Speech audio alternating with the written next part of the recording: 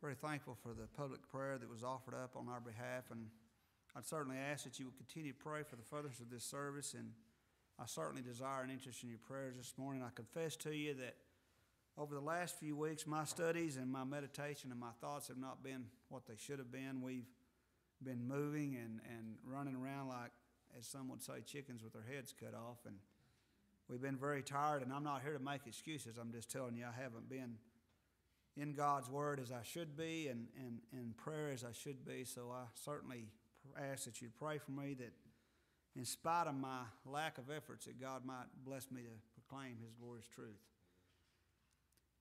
The things that are on my mind this morning is the thoughts of perception.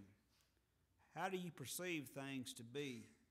You know, we can perceive the condition of the church, the condition of the nation, and you know, if we was to sit here and talk to each and every one of you in this congregation, we would get many different views.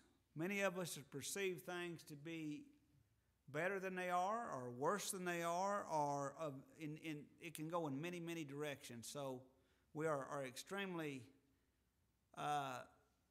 taken to how we perceive things and the condition of our lives and the condition of the nation and so on and so on. But before we get over there to that, I want to go to a verse that I've heard preached on many times that I believe is interpreted in short order, if you might say. It's in Isaiah 6:16. It's a very familiar verse to many folks. It says, "Thus saith the Lord, stand ye in the ways, and see, and ask for the old paths. Where is the good way, and walk therein, and ye shall find rest for your souls. But they said, we will not walk therein." Now, I've heard this verse preached many times to explain that the church of God, and we being the church of God, as some would think, that we are to walk in paths of a certain way, and most of the time these paths are old paths. And talking about our perception of things, you've heard older folks say, well, it was sure a lot better in the old days.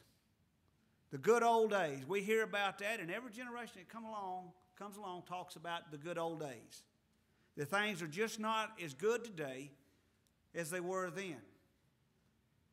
Now, oftentimes when I've heard this particular verse preached upon, they're talking about the practice of the church and the doctrines of grace. And I will not deny that those truths are presented or embraced in this verse, but I believe this verse goes far beyond those teachings, far beyond it. Matter of fact, I think if you study this verse, you get a picture of Jesus Christ in this verse. I really believe that. It says, "Thus saith the Lord, stand ye in the ways." What does Jesus tell us in John 14:6? He says, "I am the way, the truth, and the life. No man cometh unto the Father but by me." He is the way, the life, and the truth. It says here, "Stand ye in the ways of Jesus Christ, and see," consider. Let's understand some things. Our life as a Christian and as a child of God is not just about the way we get to heaven. It's not just about doing what old Baptists or any other men have done for years and years, which have become the tradition of the church. I tell you what, if you go to Mark chapter 7, you'll find that under the Pharisees there were traditions followed to the point that they could help them as high as they did the very scripture and teaching of God Almighty. Those men followed the commandments of men and the traditions of men more than the commandments of God. Now I'll give you an example for a minute. We meet here at 10:30. We sing for 30 minutes. We preach for an hour. Then we have a handshake. And then we go have this good lunch that the sisters have fixed. Now, I'm not against any of those things, but I'm here to tell you that you'll find very little scripture support for the traditions that you and I have come up with through the years on how we conduct a service. That's a tradition. But I'll assure you that if you start changing things and you don't follow that tradition very much longer, you'll be ostracized all over the country. You really will. Because you are doing something that is not in the mainstream or what has been done forever and ever. It says here, Thus saith the Lord, stand ye in the ways and see and ask for the old paths. Now, I think a lot of people misinterpret the old paths. These were the original paths, the eternal paths, the everlasting paths that have never changed. They were given to us by the one who is the same yesterday, today, and forever. There's never been any change in the Lord Jesus Christ. That is the path that was considered in the Old Testament, and it is the path that we should consider today. Many people believe that, well, we've fallen off the path. We're not doing the things right. If you do anything that's not followed after the traditions of the church or out in the world of what you've done all your life, you're going down the wrong path. I've heard this taught and I've heard it preached. Matter of fact, I've heard a verse used, and it's been on my mind a lot, and I'll throw it out there in Isaiah 9:16. It says, the leaders of this people do cause them to err, and they that are led of them are destroyed. The problem I have with that verse is sometimes those who proclaim that truth are the very ones who are shutting the doors and going out of business. You know, have you ever heard the old saying, you can't see the forest for the trees? It happens. It really does. Sometimes we march to a drum beat and walk down a path so long we can't consider anything else. Is it scriptural? Are we doing what God called upon us to do? As I stated, the church is not these walls that we're set in this morning. As Brother Marty stated, we are blessed to come together for a couple of hours a week to worship. But service starts as soon as worship is over. It never ends. We spoke last week on entering into the rest. He that will love life and see good days. I believe that cannot happen unless we enter into the rest of Jesus Christ. I really believe that. I don't believe you can have real peace. I don't believe that you can meet the challenges of life and tackle the hard problems unless you're resting in Jesus Christ. Because you're going to have them in this life. I promise you that. He said, in this world ye shall have tribulations. Not a one of us are going to be bypassed in that category. You're going to have your difficulties. You're going to have your challenges to face in life. But here we find these old paths. I believe they're the everlasting paths, the ways of God. It says, where is the good way? It is the way of Jesus Christ. I am the way. It's not just the way to heaven, it's the way to a glorious life right here and now. It's a fulfillment of life now, not just when you get to heaven. He said, I am the way now. Yes, He is the way to our eternal gift of everlasting life. He is the way there. But He is the way to your joy, your peace, your comfort, your hope, your real rest in this life right here and now. He says, and ye shall find rest for your souls. Notice the word walk there. Does that, just like I stated last Sunday, come unto me all ye that labor and heavy laden, and I will give you rest. You know, most people don't believe that you'd have to labor to get rest. Work, you'd have to work to get rest. Most people think that resting is sitting down and doing nothing. Here it says walk.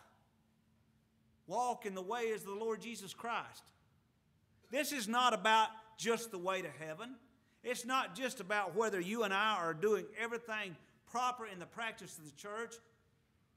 It's conforming our lives to the lives of the Lord Jesus Christ is what this verse is talking about.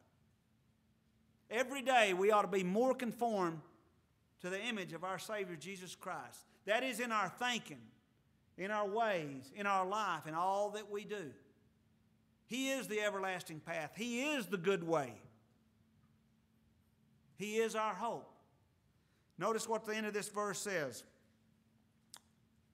You will find rest for your souls, but they said, we will not walk therein. Do you know that the folks say the same thing today? There's plenty of them. This is not just to the children of Israel who were found in disobedience. There's a number of God's people who will tell you today, I'll not walk therein. I know that eternal life is in Jesus Christ, but I've got things to do, places to go, jobs and demands out here in the world, and I don't have time for Him. They may not say it in those words, but they'll live life under that condition. I'll tell you right now, you cannot say that word. I don't know how to word it. You can't afford not to have time for Him is what I want to say. You really can't. He is the way, the truth, and the life. He is the path. He is the way of righteousness. He is your hope. You know, I've thought much upon the old Baptist doctrine, and I love it. Because I know that by God's sovereign grace, every one of His children in this house and every house, no matter what denomination it is, I know how they're getting to heaven. I understand that. And I rejoice in it. But I tell you, it's not my duty to go out and pound those who do not understand that and do not have a clear teaching on that. I think so much about Gideon. When Gideon finally got to the point of believing that God would deliver the children of Israel under his hand, where did he go? He went to his father's house. He started at home. We got enough to deal with in our own house without bothering other folks. The Lord is able. We got enough to deal with in our own house. He cut down the grove. He broke down the altar. And you know, he done the right thing because God was with him and his father stood beside him when all the other men were angry. You might be surprised in life when you do the right thing, how many folks will stand with you. That's what we need to be doing. We need to stand up for Jesus Christ and do the right thing and not worry about what men demand of us. Now, I said something about perception. You may not agree with my interpretation of this scripture. That's okay. But I believe that this scripture goes far beyond what I've heard it preached many times. This scripture teaches us more about Christ than we won't admit. We can only find rest in Jesus Christ. We can. When we labor to enter into that rest. Remember when I told you about the children of Israel who wandered around that Mount Sinai for 40 years because of unbelief? They never entered into God's rest. I believe there are multitudes of God's people today who do not enter into His rest because of unbelief. Lord, I believe, help thou my unbelief. We all have that problem. We believe God is mighty in power and in strength and able, yet so often we don't believe that He will be there for us in that capacity, that He will give us that ability, that He will really help us with our problems. That's why the Bible teaches us that Jesus Christ is a personal Savior. He's one that knows the number of hairs upon your head. He knows the feelings of your infirmities. He knows exactly where you are in life and what your problems are. I may not know them, but the Lord Jesus Christ knows them. He said He'd never leave thee nor forsake thee, that you may boldly say, the Lord is my helper. Is the Lord your helper? Are you that close to the Lord Jesus Christ? Are you entered into those paths and those ways? What is your perception of life? Perception of this scripture. What do you perceive that's being taught here? I want to move on and take the remainder of my remarks concerning that. As I said, perception is everything in life. It's amazing if you were to take the youngest folks in this congregation and the oldest folks in this congregation, I imagine you'd get a total different perception of about every subject you could come up with. What do you think about the condition of the United States of America? What do you think about the conditions of the church? There's many, many things that you can consider when you talk about perception. It's your notions, your ideas, how you perceive that things are. You know, that's something that we come up with in our own mind. We look out throughout our lives and the world that we live in, and we have an idea of how things are. You know, sometimes we have an idea of how the church is. I've heard people tell me that the world is in bad a condition as it's ever been in. But I tell you, if you study God's Word, I don't believe that to be so. I'm not saying that we don't have our problems, but do you really believe the world's as bad as it could possibly be? I don't. I don't believe that for a minute. What about the times of Sodom and Gomorrah? Is it as bad as then? I'm not here to tell you that it's perfect now. By no means is it. What about the time that God confounded the language when they were building the Tower of Babel? What about the time when God sent the flood and Noah found grace in the Lord's eyes and everyone were destroyed? Is the world that bad today? I mean, I've heard multitudes of people tell me, and even preachers, that, well, it's just really bad today. It's really bad today. That's why things are like they are. But I tell you what, if the church is declining or our morals are declining, it's not God's fault. And if you declare it's because of men or something else in the generation in which you live, you're declaring that God is not sovereign. That He has not the power and the ability to sustain His church and His people in the most wicked generation that could ever be. That's the God that you and I serve. That's the one that I believe in. That He has the power and the ability to withhold and uphold the church in the midst of the most wicked generation that could ever be put up on the earth. If the churches are declining and the morals and the nations are falling apart, it's not God's fault, it's our fault. It's because we are not walking in the old paths, in the ways of Jesus Christ. I am the way, the truth, and the life. It's because other things have distracted us in this life to the point that the Lord Jesus Christ is not the preeminence in our life. That's where He's got to be if you want to be blessed from Him. We're told in Malachi 3 that the windows of heaven can open when our ways please the Lord, and we cannot possibly receive all the blessings that God could send us. You know, you can serve God and have the greatest life that you could ever imagine. You're not going to lose your joy. You're not going to be able to not do anything. That's a perception that's totally wrong. If you have that perception that I'm going to follow God, I'm going to put Him first in my life, and then I ain't going to be able to do nothing because God's first, you've got the wrong perception of God. Matter of fact, the more that you do for the Lord, the more He will bless you. But I want us to have some understanding that this is not anything new when it comes to perception, to things that have happened in the past. You know, Solomon told us in Ecclesiastes, there's not anything new under the sun.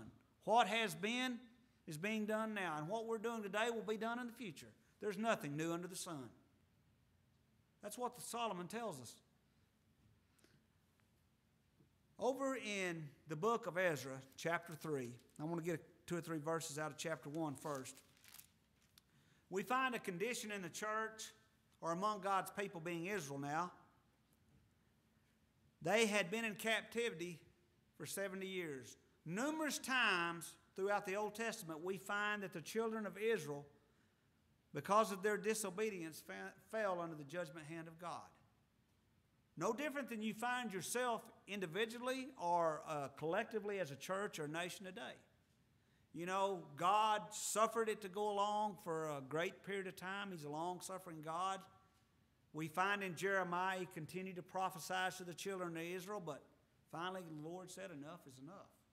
Sometimes the greatest teacher that we ever have in life is the teacher of experience. And you know, the Lord gets to a point that He allows us to fall on our face, if you would.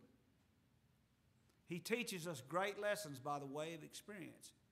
He burns out the dross and we come out better for it, even though it's not fun and oftentimes it's painful. But this is what happened to the children of Israel. You know, they fell under God's judgment hand when they walked around Mount Sinai for 40 years. Most of them died there. They didn't enter into the promised land. But on down the road, years and years later, they fell away again. Jeremiah prophesied what would come, that God's judgment would come, and it came. And He sent a great enemy named Nebuchadnezzar down to Jerusalem. And most of the Hebrew folks were destroyed, but there was a remnant left. God didn't completely wipe them off the face of the earth. There was a remnant, and they were taken captive into Babylon. They were exiled there for 70 years. Now, when we begin in the book of Ezra and Nehemiah, we begin to see that remnant. They're able to come back home now. The 70-year period is over. They're coming back to Jerusalem, the city of their God, the city of our God, the only true and living God. They come back, and we find in verse 1 of Ezra chapter 1, now in the first year of Cyrus the king of Persia, that the word of the Lord by the mouth of Jeremiah might be fulfilled. The Lord stirred up the spirit of Cyrus king of Persia, that he made a proclamation throughout all his kingdom, and put it also in writing, saying, Thus saith Cyrus king of Persia, the Lord God of heaven hath given me all the kingdoms of the earth, and He hath charged me to build Him an house at Jerusalem, which is in Judah. Who is there among you of all the people? His God be with him, and let him go up to Jerusalem, which is in Judah, and build the house of the Lord, God of Israel. He is the God which is in Jerusalem. He is the God which is in heaven. So we see now that we're in a period of time that Israel's been through harsh judgment brought on by God himself because of disobedience, as it's happened time and time again in the lives of God's children. Sometimes it's the only way that we finally learn the lesson that God sends to us. He knows how to get his point across eventually. You know, some of us, like myself, are extremely hard-headed and stubborn and strong-willed, and believe you me, God can get his point across. You can keep going down that road, but when the Lord gets ready to deal with you, he'll deal with you. In chapter 3 it says, and when the 7th month was come, there's only 13 verses in this chapter, and we'll go through them, was come, and the children of Israel were in the cities, the people gathered themselves together as one man to Jerusalem. Then stood up Jeshua, the son of Jozadak, and brethren of the priest, and Zerubbabel and his brethren, and builded the altar of God of Israel to offer burnt offerings thereupon, as it was written in the law of Moses, the man of God. Now, when these folks began to come back from out of captivity and exile, they had a great desire to do what was right in the sight of God. I mean, it made me think about going, as Jesus said, and he came unto me, talking about prison. You visited me when I was in prison. When you find a man who's in prison, you'll find a man whose head gets a lot clearer, because I visited him, I know. He has clear thoughts and a great understanding at that time, but the challenge comes for that man when he's released, when he's let out into the world. That's what happens. They get there and they got 4 walls that are not very big. They can't move around very much. They're very limited on what they can do, and it's amazing how clear their thinking becomes, even toward the Lord Jesus Christ. But the challenge of these folks is when we go out into the world. Well, this was the challenge, I believe, for the children of Israel, and they understood we need to do what God called us to do. They kept also the Feast of the Tabernacles, as it is written, and offered the daily burnt offerings by number according to the custom, as the duty of the everyday required. And afterward offered the continual burnt offering, both of the new moons and of all the set feasts of the Lord that were consecrated, of every one that willingly offered a free will offering unto the Lord. From the first day of the 7th month begin they to offer burnt offerings unto the Lord. But the foundation of the temple of the Lord was not yet laid. Now I'm getting to the point of the difference of perception among the older folks and the younger folks as we go through this chapter, if you'll bear with me. They gave money also unto the masons and unto the carpenters, and meat and drink and oil unto Zidion and to them at Tyre, to bring cedar trees from Lebanon to the sea of Joppa, according to the grant that they had of Cyrus, king of Persia. Now in the 2nd year of their coming unto the house of God at Jerusalem, in the 2nd month, Zerubbabel the son of Shealtiel and Jeshua the son of Zozak, the remnant of the brethren and the priests and the Levites, all they that were come out of captivity in Jerusalem. Now this is where we're going to begin to get into what I want you to understand. These folks had come out of captivity and exile. You know, 70 years of what you might call imprisonment would give you a lot of time to think about how you ought to act and react and walk and live your life, I think. There was a remnant left. And it says, and appointed the Levites from 20 years old and upward to set forward the work of the house of the Lord. So now these folks who had been in disobedience, they were the remnant left. They were taken captive by Nebuchadnezzar and exiled to Babylon for 70 years. They were now back in Jerusalem, their beloved city. There was breaches in the walls. The gates were torn down. They needed houses for their families to live in. And so there was much to be done. In Nehemiah chapter 4, it says the people had a mind to work. They had a mind to do a lot of things in serving the Lord their God because of where they had been and where they had come from. But the Levites, those who were in charge of the priesthood from 20 years old and up, were called upon for the work of the house of the Lord. Then stood Jeshua with his sons and brethren, and Kadmiel and his sons and the sons of Judah together to set forward the workmen in the house of God, the sons of Henadad, with their sons and their brethren, the Levites. And when the builders laid the foundation of the temple of the Lord, they set the priests in their apparel with trumpets and the Levites, the son of Asaph, with cymbals, to praise the Lord after the ordinance of David, king of Israel. And they sang together by the chorus in praising and giving thanks unto God, because he is good, for his mercy endureth forever toward Israel. And all the people shouted with a great joy. These people had been in exile. Those that were 20 years old and upward were appointed to the work of the house of the Lord, the Levites. And after they laid the foundation, being thankful they now had a place once again to go in and worship the Lord their God, they shouted for joy. You and I ought to shout for joy because we've got a place to come to. We've got liberty in this nation to come out and worship God as we see fit to worship him without being molested or put in danger. They shouted with joy. It goes on and it says, and they sang together in praising and giving thanks unto the Lord, because he is good. And his mercy endureth forever toward Israel. And all the people shouted with a great joy when they praised the Lord, because the foundation of the house of the Lord was laid.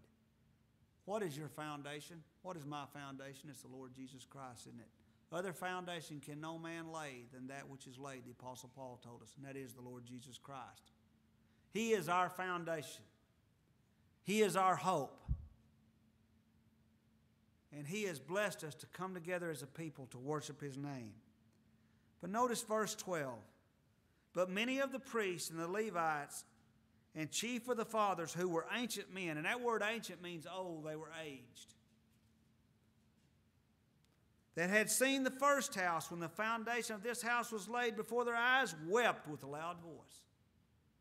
Now this gets down to perception right here. The young folks were shouting for joy. The old folks were weeping, crying. They had seen the first house, and you know what they were saying? The old church ain't never going to be the same. It ain't going to be like it once was. Things are never going to be like it was before. They were weeping. In verse 13, the last verse says, so that the people could not discern the noise of the shout of joy from the noise of the weeping of the people. From a distance, you couldn't tell who was weeping and who was shouting. These young folks were just thankful they had a place to worship God, that a foundation had been laid. But the older folks, they were thinking about the past. Paul said, forgetting those things which are in the past and look forward. We can't change the past. What is your perception of the church today? There are things in this world we'd all like to change, aren't they? But we have a lot more available to us today sometimes than we actually are thankful for. We have a foundation. We have a building. We have a place to come without being persecuted to worship the Lord our God. It may not always be that way, but we ought to be shouting for joy. Those young folks were shouting for joy. They had a different perspective and perception of what was going on. They were just thankful not to be in exile and captivity any longer, wasn't they? They had laid a foundation. They were ready to build upon that foundation. That foundation being the Lord Jesus Christ. But the old folks were remembering that of the past. You know, I've seen people declare that that's a problem among God's people, saying, well, the old church just ain't never going to be what it was.